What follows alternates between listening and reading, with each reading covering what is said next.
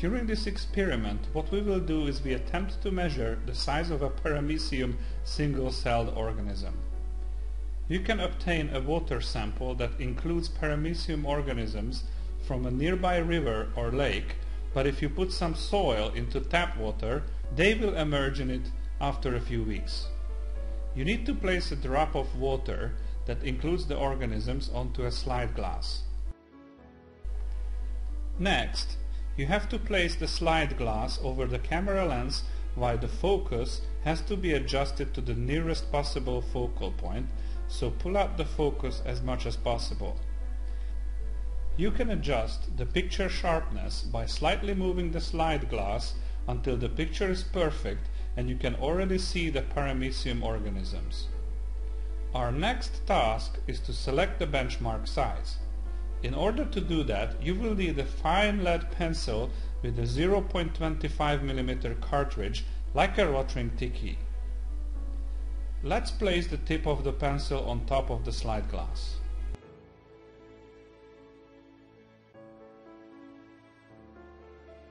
Then we need to set the thickness of the lead, that is 250 micrometers.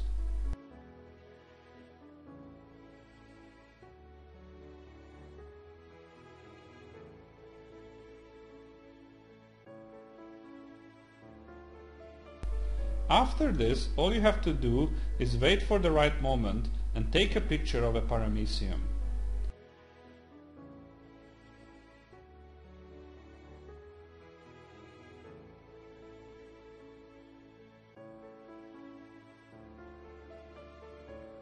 When that is done, you have to zoom in.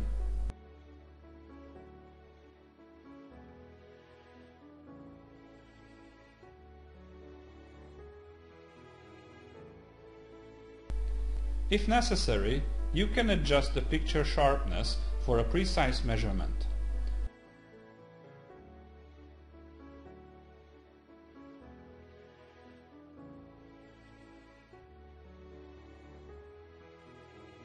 The next step is the measurement itself.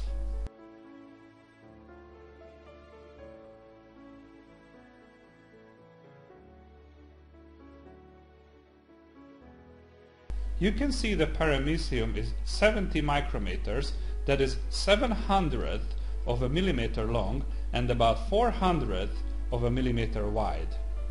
Congratulations, you have finished the experiment with success.